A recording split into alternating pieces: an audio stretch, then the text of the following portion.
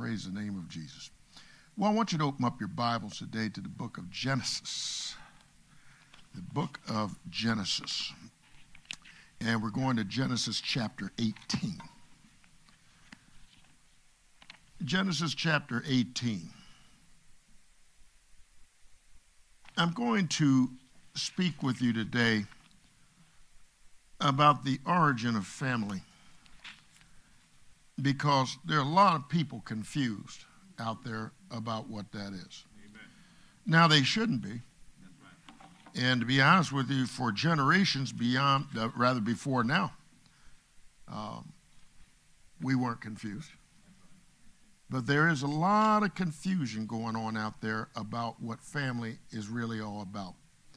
And so we want to get that confusion out of the way. Why? It's simple. Because God is not the author of confusion. He says, let all things be done decently. That's a huge word.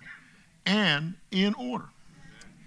And also, let me tip our hat to our music, worship, and arts department, the Voices of Praise. Give them a good hand, would you please? Praise the Lord. All right. Every institution of sorts that we are dealing with as humanity is under attack. It's been under attack. And I wish I could tell you that the attacks will cease, but that does not seem to be the outcome in the foreseeable future. But I mean, the very foundations of our institutions are under attack. The family is one of them. Our educational system is another one. Our political system is another one. The marketplace is another. I mean, listen, everywhere you turn, every, quote, institution, everything that is structured or ordered or organized to accomplish certain purposes are under attack. And the attack is without a doubt coming from Satan. Say amen, somebody. Amen. Because if you don't think it's coming from him, then you are already deceived. And Jesus told you, let me tell you, first thing, see that no man deceive you. And then the second thing he said, what? Be not troubled. See that you be not troubled. This was Jesus' response to his own handpicked disciples when they asked him when he was coming back and when would the end of all things occur. Now, Jesus never gave them a time or a day. He said that's left in the hands of the Father. He said no man knows the day or the hour that those occurrences will happen except the Father. So God Almighty the Father holds exclusively that particular information. Amen. Now, you know, I don't get into meaningless arguments about, well, why didn't he share it with the Son and why didn't he share it with the Holy Ghost? He's God. If you can answer that question, apparently you're God.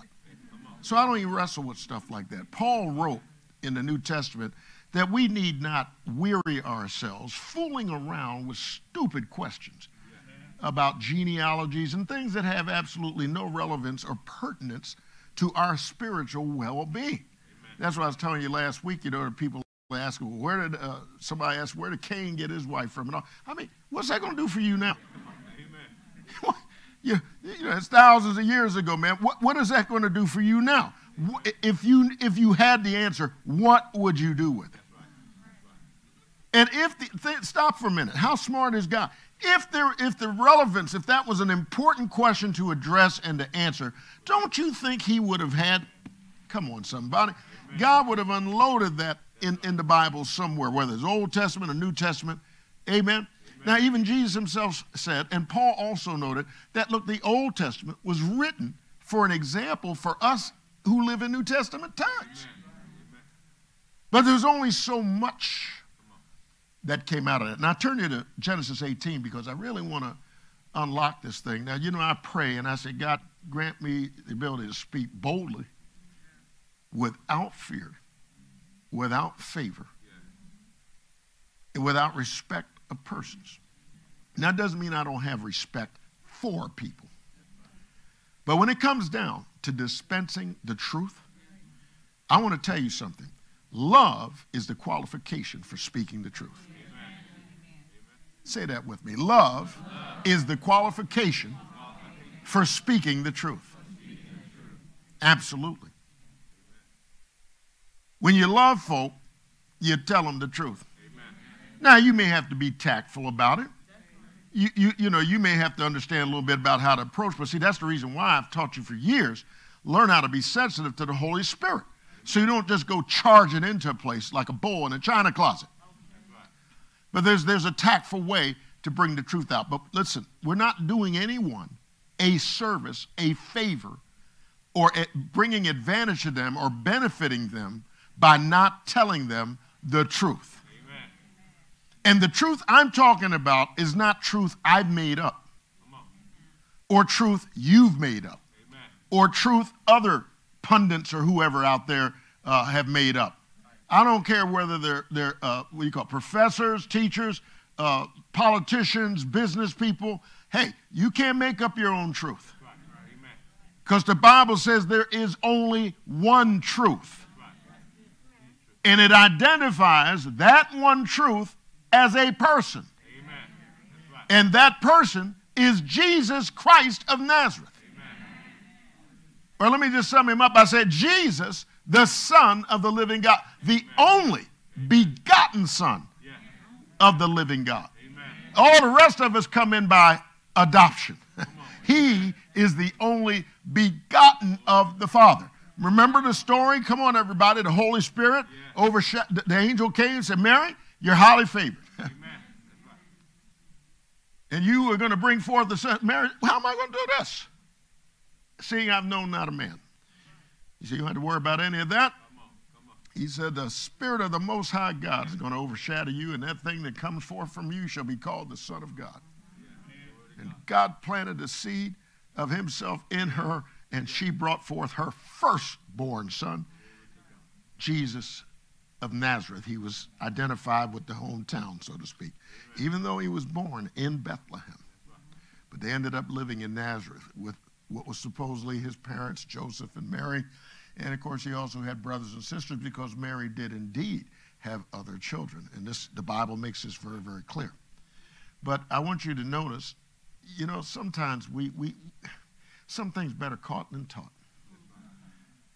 If you notice from the very beginning, how did God set up the family? Okay, I turn to Genesis 18. I'm going to backtrack here just a little bit. Okay, so let's go back to Genesis. I'm going to come back to the 18th chapter because there's some things, some work we got to do in there. Genesis chapter 2. Because here God has created everything, and at the end of the work, he said it's all good. Hallelujah. So, pardon me, Genesis chapter 1. So we're right in the first chapter of Genesis. Now, I remind you from something I said last week, it does not say in Genesis 1:1, in the beginning you. It doesn't say in the beginning this fellow over there or this lady over yonder. No, it says in the beginning God. You see, if you don't establish what's going on from the very beginning, you're going to go off trajectory. That's the reason why sinning against God, by literal definition from the Greek translation of the word sin, means missing the mark. Missing the mark. And God gives us the mark right from the very beginning because he says, in the beginning, God. That's it. That's all really you need to know. Wrestling about, now I thank God for a bit of the light that he's given me concerning what the beginning was like. I'm not speculating. Much of it is certainly revelation knowledge from the Spirit of God. In terms of things, see, for one thing, the Bible doesn't even define how long the beginning is. In the beginning, who knows how long it was? Nobody knows. Then what does God do? Well, he creates a man in a full-grown state, as you and I know this day. The first man that he made was not born of a woman. Oh, my goodness. What? He wasn't born of a woman. Amen. Look at verse 26. And God said, let us make man in our image, after our likeness. The plural pronoun is in reference to God the Father, God the Son, who is the Lord Jesus Christ, and God the Holy Spirit, who Jesus described in John's Gospels, chapters 14, 15, and 16, talking about the Holy Spirit now, as being another comforter. In other words, one called alongside to help and assist. Jesus also went into depth about what the Holy Spirit's mission was. Amen. Basically to do what? Lead us and guide us into the what? See, that's what's up for grabs now. That's the battle now. The battle is for the truth. I've been saying this for years. The battle is for the truth. Now, we're looking at different things that are going on in our culture, in our society around us. We say, well, that's not right. That's what. See, what the issue is once people begin to try to redefine the truth, they get into all kinds of trouble.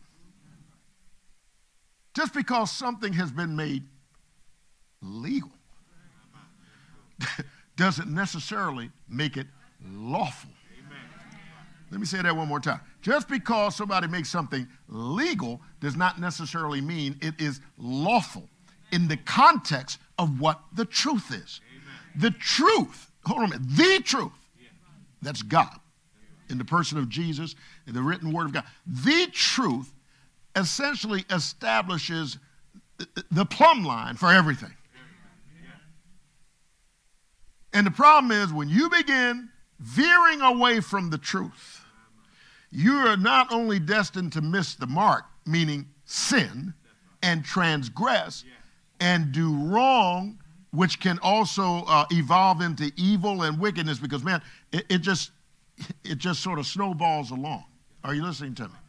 And everybody's wondering about little sins and big sins and this kind of sin is sin, man. Sin, it's missing the mark.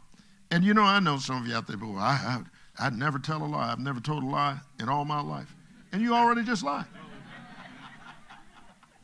Oh, no, Pat. I grew up. I never heard my mama or daddy lie. I never heard my grandparents tell a lie. No. Now, I know y'all are not going to like me behind this. But, you know, have you ever been in a situation where you've been trying to justify yourself and you go to saying everybody's doing it? You just lied.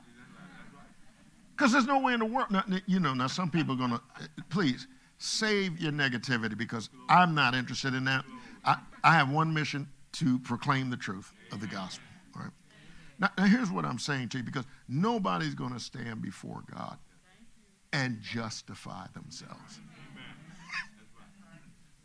Who is he that justifieth? It's Jesus. Man, I'm so glad that God has established that by grace are we saved through faith, and that not of ourselves. What is it? It is the gift of God. God didn't present grace to you and say, how much can you put down? Y'all wake up in here. Come on now. Has an angel showed up at your doorstep? Hey, here's a package of grace from God. He wants to know how much can you put down and how much can you afford to pay every month. Grace is not on an installment plan. Grace is never discounted. Grace, listen, you cannot put in market terms anything about grace. For by grace are you saved through faith, which is not of yourself. You couldn't even manufacture. God gave you everything you needed to escape this damnation in this world. He said it's the gift of God, not of works, lest any man should boast. But yet you got folks talking about how many works you've done versus how many works they've done versus how many works so-and-so has done. And none of that's going to stand. Everybody's work's going to be judged. Scripture says so. Some are going to have works that stand, others are going to be burned up. But they themselves, the scripture said, will remain saved. Now, that's not an invitation to do nothing. But the point is, look, when you recognize and realize what a wonderful thing this is that God has done for us, man, I tell you what, you're ready to be one of those people that say, let me let my light shine so that others may see my good works and glorify my Father which is in heaven. Amen. But now let me get back to this thing about lying. Because as soon as you start talking about what everybody said, well, everybody's doing this now, you're lying. You cannot justify that. Now, I'm not saying you intended to lie. I'm not saying that, listen, that's why the scripture said, let God be true. And every man a liar. Because if you read the scripture, God doesn't make that mistake. Whatever God says, listen, if he said it, he will do it. If he spoke it, he'll make it good. He has put his word above his own name. Because that's why his name is good. Because his word is good. Not 99.5% of the time, but 100% of the time.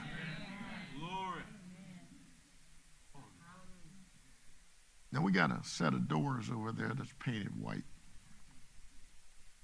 And I want to tell you something.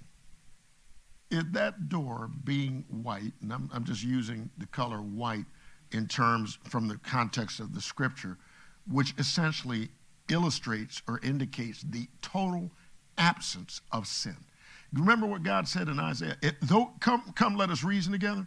He said, though your sins be as scarlet. But scarlet is a stark color.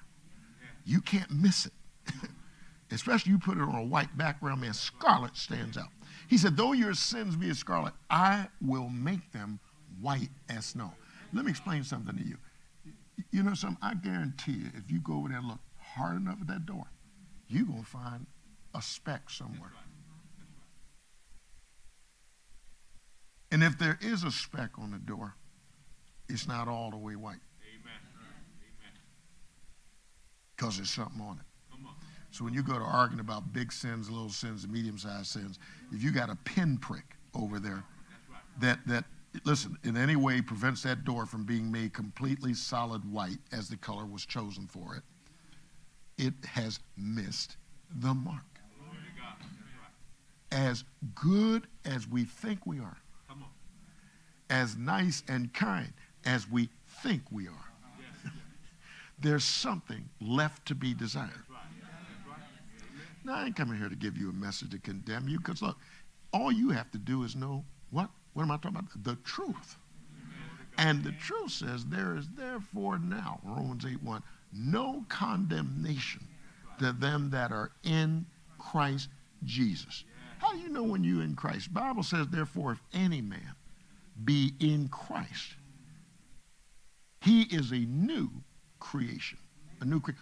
Old things are passed away. And behold, all things, everybody say all? I love it. All things are become new. That becomes our status when we come into Christ. Now, let me explain that. Let's back into it. Lord, have mercy. Jesus, the Holy Spirit is dealing with me. Every little baby born in the world is perfectly a human being.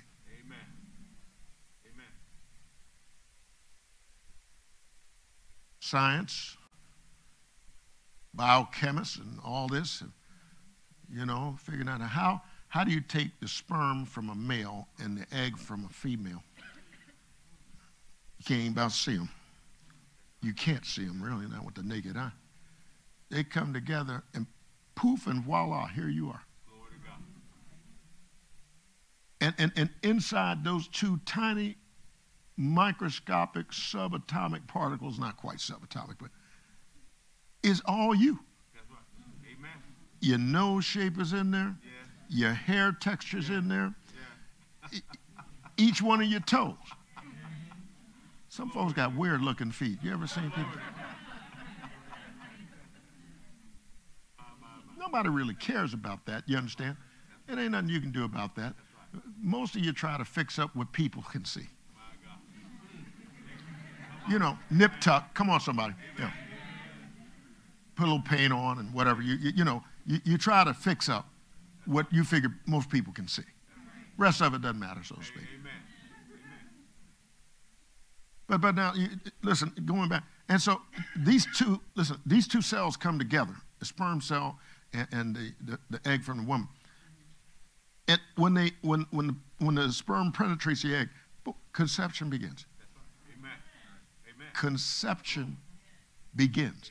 In other words, the beginning of the shaping and the forming of a human being begins. If y'all remember just simple old biology you would take it when you were about 8 or 9 years old, just about. They tell you how it multiplies, as zygote, this, that, the other, and then eventually, you see the form taking shape. Now, we've been dealing with, for the last couple of years, whose lives matter. My question to you is, those lives that haven't gotten here yet into the world, do they matter? Let me tell you how they matter. God told Jeremiah, before you were formed, wait a minute now, hold on just a minute. Before you were formed. Now, I don't think you understand the depth of that expression. God's talking about before your mama met your daddy. That's right. Amen. Come on. Before, you know what before means? It means before. You were formed in your mother's womb. God said, I knew you. You were intimately in the creative matrix of my mind. I know, God says, the end of a thing from its beginning. You don't think so? Remember the angel that went out there when Hagar was cast out of the camp by Sarah? There's a little family feud going on here. And so he said, get this bondwoman out of here. And man, Hagar ran off. She was outdone and all this, but she was pregnant. Amen. Angel shows up and said, Hagar, what's your problem? Well, and she went into her little litany. He said, well, look, you're great with child. And let me tell you something about him. God's going to tell you about your kid. That's right. By the angel. Now, listen, God can communicate on a number of ways, in a number of levels. But listen, he sent the angel to bring this word. This child you're carrying, his hand is going to be against every man, and every man's hand is going to be against his. This is going to be a wild fellow. Yeah. And he's telling her that before the child even gets out of the womb. What is it that God doesn't know about you? If God can number the very hairs on your head and the openings for those of you that don't show any, how do you figure he doesn't know what's going on in your life? And see, this is the puzzling thing, because somebody that knows all that, you ought to depend on, rely on, and count on, because he can always be depended on, always be relied on, always be counted on. I can't say that for myself. I can't say that for you. And you can't say it for anybody else you know. Amen. But you can say that for God. That's right. Amen. When the scripture says that God is faithful, that promise, yeah, absolutely. You ever raise children and grandchildren, you promised them something, but for something came up and you couldn't do it. Well, see, your kids don't know the difference between the truth, a broken promise, and a lie. They don't know the difference.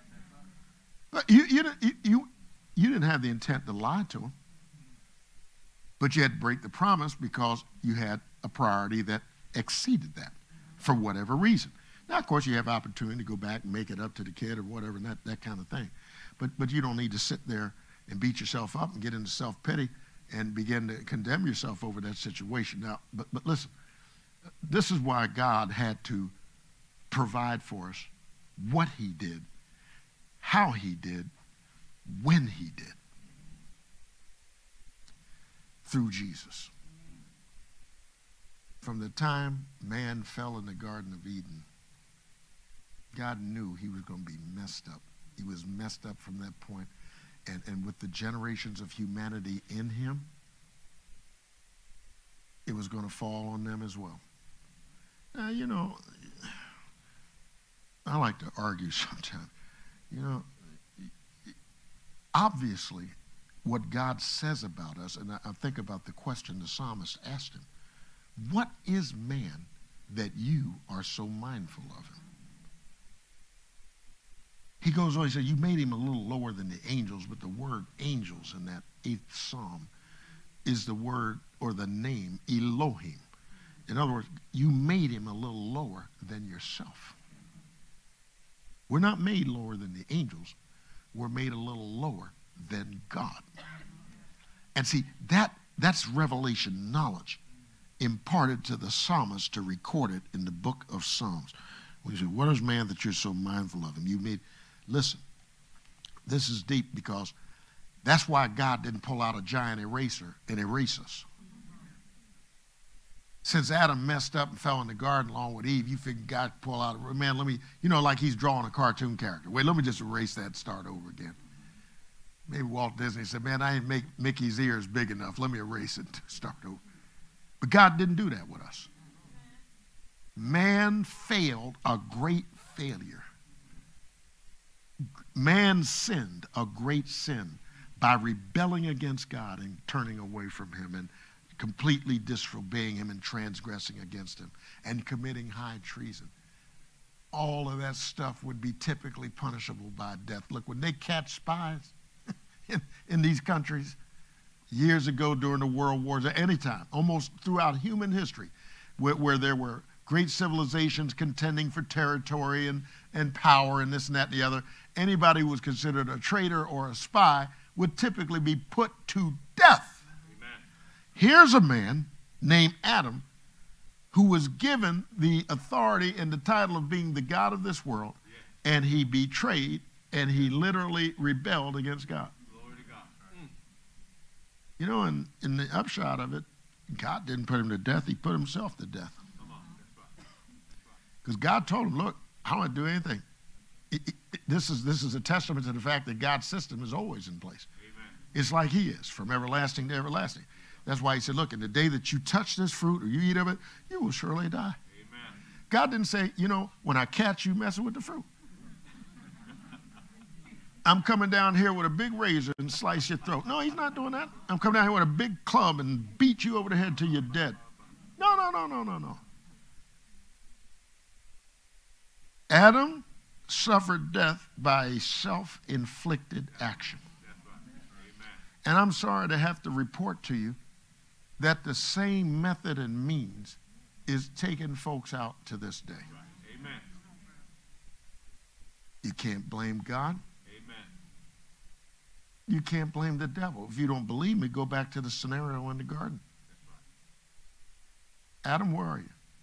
Woman, what is this that you've done? What does she do? The serpent beguiled me. She blamed the devil. Serpent beguiled me, and I did eat.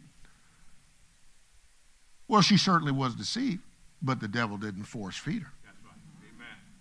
He didn't grab her by the wrist and say, grab this fruit, baby, isn't this good? Yeah. No. He talked to her. That's right. Amen. He suggested to her.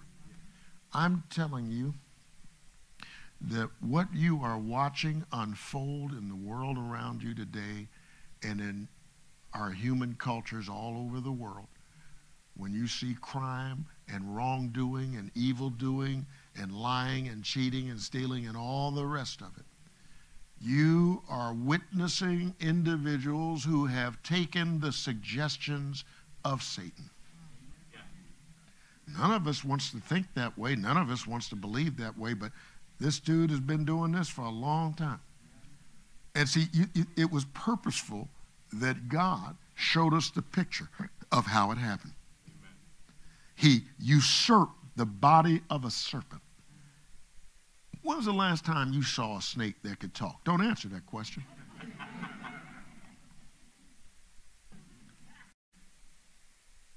But that's exactly what happened. And he must have been rather appealing, because there was quite a little conversation that they had when you read the account of it. All right, but let me back up here. Didn't mean to go that far into the sidelines here. Okay, so God said, verse 26, chapter 1 of Genesis, let us make man our image after our likeness, and let them, notice all the plurality, let them, so God is letting you in on the fact that there's going to be more than one. See the word man there in that 26th verse where he says, let us make man in our image, after our likeness, and let them have dominion over the fish of the sea and over the fowl of the air and over the cattle and over all the earth and over every creeping thing that creepeth upon the earth. So God created man in his own image. This was the mankind. This was going to be the race of men. We're battling over race on the basis of colors. But God only made one race. Amen. of humanity. Now, how we divest it into colors, I don't know, and I don't care. And it doesn't matter. But for some reason, the appearance of one color or another on humanity affects our visual and mental and all these physical faculties for whatever reason. And the enemy gets a chance to suggest to the minds of people who look at others through the lenses of racial prejudice, they're less than you.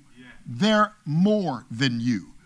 There are no equals. This is this. This is that. I told you I had to speak without fear, favor, respect, or prayer. Because the Bible says the fear of man brings a snare. Now, I don't, listen, I don't have time to make a whole bunch of disclaimers and stuff like that. I can't keep up with all the letters these folks are coming up with. I just call them alphabet folks. LGB, QT, I don't know how many more. They may add a few more. I don't know. So I just truncated it down to alphabet. All right? Now, look, I didn't call you an epithet. And yet many of us have been called epithets. And listen, let's get real. Some of us have called other, quote, races of people epithets. And even then we're marching around talking about whose lives matter. Well, I want to know who can account for this. You can't even count them up. Who knows? Maybe it's, look, the official tally, they say, that have been aborted is about 60 plus million. Yeah, 60 plus million that were reported. What about the ones that weren't reported, that weren't tallied as a statistic? There may be 100, maybe 200 million that were what? Made in the image of God and after his likeness, who were destined to have dominion over the fish, the fowl, the creeps, and all that. But it was inconvenient to bring the baby in the world because I don't have time for that child. I got to get my schooling. I got to get to my destiny and my dream. And a child is just not in the picture. And people thought that's, at least, let me put it this way. People allegedly and reportedly thought that 60 plus million times. Now, it's so quiet in here that I can hear your eyelids bat. And I'm only addressing and dealing with some real issues. And see, these issues absolutely warrant what we were studying in Romans 1, that the wrath of God is revealed from heaven against all unrighteousness of men. All of it. Now, you got to understand something. None of it is going to escape. The only escapees are those whose lives are hidden in God with Christ. That's the only escapees. Or the evacuees, okay, is those of us that are in Christ. So if you did any of this stuff or anything else that I may deal with in the course of, delivering this message, hey, count yourself blessed that you've escaped. In fact, is it not written in 1 Peter? He says that, we have escaped the corruption that is in the world through lust. Glory be to God. Why? Because of God's promises and God's redemptive plan. We escaped it. So, have you changed your mind about counting him faithful yet? You better be glad he's faithful. He's faithful to his word. He's faithful to his promises. He is faithful. Thanks be to God. So, anything, listen, look, I want to tell you something. If you insulted somebody, if you hit somebody, if you cut off somebody, if whatever you did, you better be thankful for the grace of God.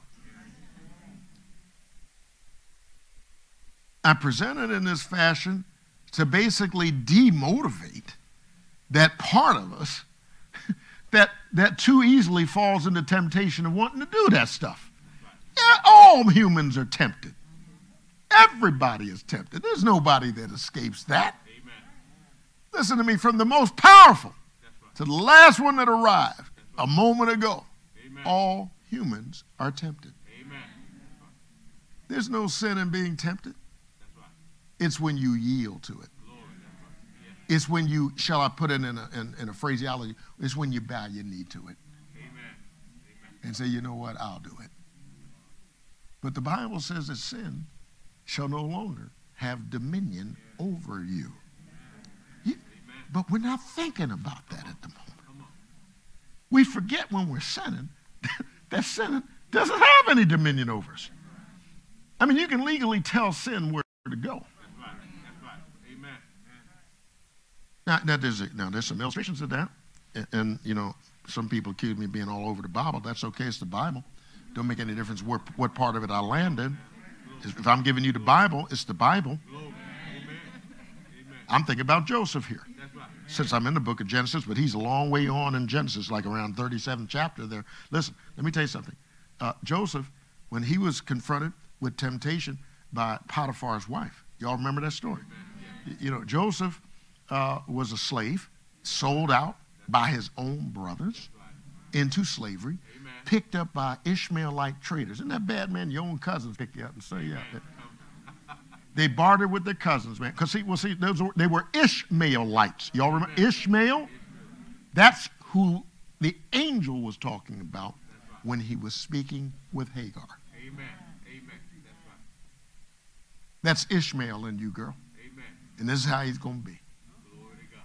His hand's going to be against every man, and every man's hand's going to be against his. Amen. And it was the Ishmaelite traders, Traders, traders. These guys were in business. Amen. They would go and, you know, buy slaves. And that's what and so Joseph's brothers said, hey, you guys, where y'all heading, man? We're heading down to Egypt. Got a big sale going to be coming up in Egypt, man. We need some slaves. You got one? Yeah. Take this fellow here. Here's a boy. You don't understand, folks. This story goes way deeper than what we're looking at here. Here's a boy that was deputized by his father, given a coat of many colors, which is a significant gesture of elevation of his status in the sight of the whole tribe. Amen. And yet, for so many pieces of silver, does the story sound familiar? He was sold into bondage. But what? He came unto his own, but his own received him not. Do you think God just threw this thing together by accident? Glory to God. Listen, the principles and the patterns are all over the scripture. Amen. Did not Judas betray the Lord and sell him out for so many pieces of silver? Amen. He came unto his own, and his own received him not. Those are Joseph's own brothers. That's right. Amen. He came to them. Jacob sent him, go down there and see what your brother's doing. He came to his own, and his own received not. They hated to see him coming. Here comes this dreamer. Amen. I'm tired of him. Let's get rid of him. Come on. Oh, really? That's what they said about Jesus. Right. We're tired of him. It was his own. That's right. The religious folks, Amen. the scribes, the Pharisees, Yeah. the Sadducees, Amen. all the people that were against him. Those were his own. That's right. And he came unto his own, and his own received him not. You have to remember, the ministry of Jesus was primarily to the Jews. That's right. Now, the Gentiles happened to get blessing Glory. passing through. Glory. Amen. Like the centurion in Matthew 8. Remember him? Yeah. He approached the Lord. Now, the centurion was a Roman. That's right. Amen. He's an Italian boy. That's right. Came to Jesus. Master, I got this. And this is why I told you, I can't prove it, but then you can't disprove it. Look, these soldiers were everywhere posted throughout Galilee and the Judea because they heard Jesus, man, was carrying out with these great campaigns and these great meetings, and thousands upon thousands of folks are coming. If anything makes an empire nervous is when you can get a bunch of people together at any one time because they don't know whether you're trying to take them over or what. Amen. So Caesar had all kinds of guard posted. He had a governor there in Judea, Pontius Pilate, looking over stuff. And so, you know, just out of happenstance, these boys had to do guard duty around all Jesus' meetings. They couldn't help but hear what he had to say. And what else do you know? What do you mean they couldn't help but hear what he had to say? They couldn't. They're there listening. Because, see, that's a part of their assignment. They're not just to stand there just to keep people from scrapping. They're there to hear, what is this rabbi talking about that's bringing all these folks out here? Because we got to make sure he's not telling them to rise up and rebel against Rome. So, see, Caesar himself didn't even know what he was assigning these boys to do. Go there and go listen. And they did. And they ran into an eternal principle outlined in Romans the 10th chapter that says, so then faith cometh by hearing, and hearing by the word of God. If that's not true, my question to you is, why then did the centurion come to Jesus about a sick servant that he had at home? And then Jesus says, I'll come and heal him. But then the centurion says, hold it. I'm not even worthy that you should set foot in my house. However, I learned a few things. All you have to do is speak the word only, and my servant will be healed.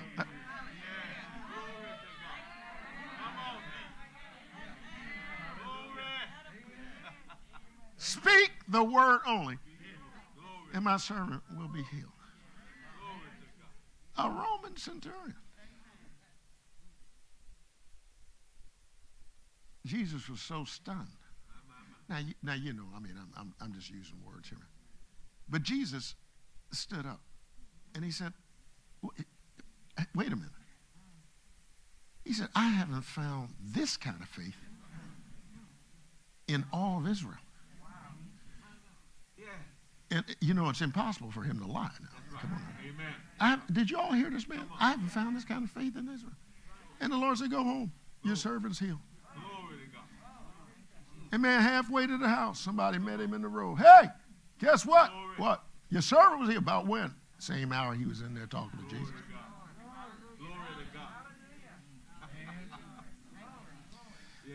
Let me bring you all up to speed. This is the same Jesus that is our Savior and your Savior. This is that same Jesus that walked to a tomb and told a dead man to come out. This is that same Jesus that when 10 lepers approached him, they wanted him to heal them, and he said, I will, be thou cleansed. No one, listen to me, in the biblical account, no one came to Jesus that he turned away for healing or for deliverance. Because, man, Jesus was healing all manner of diseases, and Jesus was casting out all kinds of demons out of folk. And the Bible says of Jesus, in Hebrews 13:8, Jesus Christ, the same yesterday and today and forever. So that's why Jesus said, see that no man deceive you. I know I'm sort of moving back. Listen. I'm still in the Bible now. Look, I see why Jesus said, see that no man deceive you, and see that you be not troubled. Because, see, listen, all the nonsense and craziness that was going on at the time where Jesus' earthly ministry was going on, our stuff has just evolved to another level. This is like chaos, calamity, and confusion 2.0. Amen.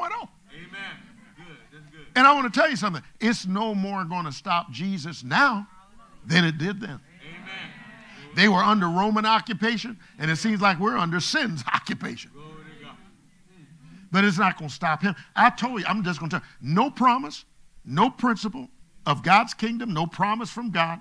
Listen, everything, look, all the promises of God are in him, yea and amen. So no matter how, what's the word I'm looking for? No matter how decadent the culture gets, it will not dissolve or dilute the word of God. You can still stand on that word. And I got to close because, look, I got to warn you, while you and I are going through this culture, and we are, We're dealing with it one way or another of necessity. We're in the marketplace doing what we do. We're raising our children and grandchildren in the midst of it all. And we're having to deal with them coming home and telling us stuff that we know is not biblical, not scriptural, that in fact you wonder how in the world your child being so young knows anything about that anyway. And listen, here's my point. The point is this: you kind of pick up a little of that sawdust on you, and if you listen, you gotta sweep it off. I'm using figures of speech here, you know. I'm really talking about spiritual things, sort of the same way that Jesus did with Nicodemus. You got to sweep that stuff off, because if you leave it on you mess around and get it absorbed into your own soul. They tell you the things that they've changed the truth of God into a lie over is what everybody's doing now. And remember what I was telling you about lying on the front end of this message. When they start telling you everybody's doing, they're already lying. Because everybody's not. Well, everybody believes this way. Well, this is the way it is. No, that's truth made up by a man. That's truth born of a man's pride. Something God hates. Feet being swift to running to mischief. Something God hates. Evil imaginations. Something God hates. Wickedness. Something God hates. Doesn't hate you. He hates that. That's right. That's right. Amen. And that's what I'm trying to tell you now. Look, get tough. That's right. In the spirit. Glory to God. Get your whole armor on. That's right. And don't ever take not one piece of it off. Amen. Because you're going to need it all. That's right. You're going to need it all in these times. You're going to need that shield of faith to quench all the fiery darts of the wicked, because, listen, you got to train your kids too, because they're going to call your kids everything but a child of God because of their values and their beliefs and their convictions that you have taught them from God's word. And so you got to get them ready for the little bullies and bullets. That's the female version. That's going to come with all this. And you have to, that's why in Deuteronomy 6 it says, look, you take these children and you teach them these things. Because I'm telling you, your institutions of education and the marketplace and all these things are just shifting and changing. Man, I want to get to Genesis 18 so bad, because, I don't know, y'all might have to hang over next service. I might get to it, but see, because I'm going to unfold the nature and the character of this spirit of homosexuality. And how the Bible actually unfolds and shows you the nature, the traits, and the characteristics of that. I'm trying to stop. But I don't think I should deprive you of this principle. God underscored it so strongly in my spirit. I'm just going to share it with you, and then I'll stop. You are living now in a culture that is absolutely showing you example after example of the principle of whatever the world can't control, it will decriminalize and turn around and legalize. I'll just leave it right there. I'll have to pick that up in the next segment, but I'm just saying I'll just leave that right there. Now, if you've been wondering, what does all this have to do with the family? Everything. Amen. Because all this stuff I was talking about this morning with you has impact on the family. How you discern truth from a lie has everything to do with the well-being of not only you, yourself, but also your family. Amen. And that's the word for the day, praise God. And I want to say to those of you that are tuned in to us by live stream, and those of you that are here in the presence of our in-person service, maybe, just possibly, maybe you don't know Christ as your personal Savior and Lord. And that's where it all begins. To get in on the redemptive plan of God, to become a part of God's family, to become a citizen of God's kingdom, and literally and really, spiritually speaking, to be saved from your sin. Saved from your sin. To experience what it is like to have grace save you through faith. None of it of yourself. A gift from God. It is the gift of God, lest any man should boast. To experience that, you need Christ in your life. That is so easy. It's as easy as a prayer. But it's even more easy when you truly believe that prayer and do so out of the conviction of your own heart. So I want to lead you in a special prayer right now. So whoever you are, wherever you are, I'm just going to ask you, bow your head, close your eyes for a moment, and just minimize any distractions that are around you. Father, we thank you that we may come boldly to the throne of grace to obtain mercy and find grace to help in time of need. And now I'm going to ask you to pray this prayer from your heart to the heart of God, because you have his attention, and say, Dear God in heaven, I come to you realizing that in my life I have sinned and come short of your glory. I repent of all of my sin, and I confess with my mouth that Jesus Christ, the Son of the living God, who died on the cross and shed his blood to save me from all of my sin, is the Lord of my life.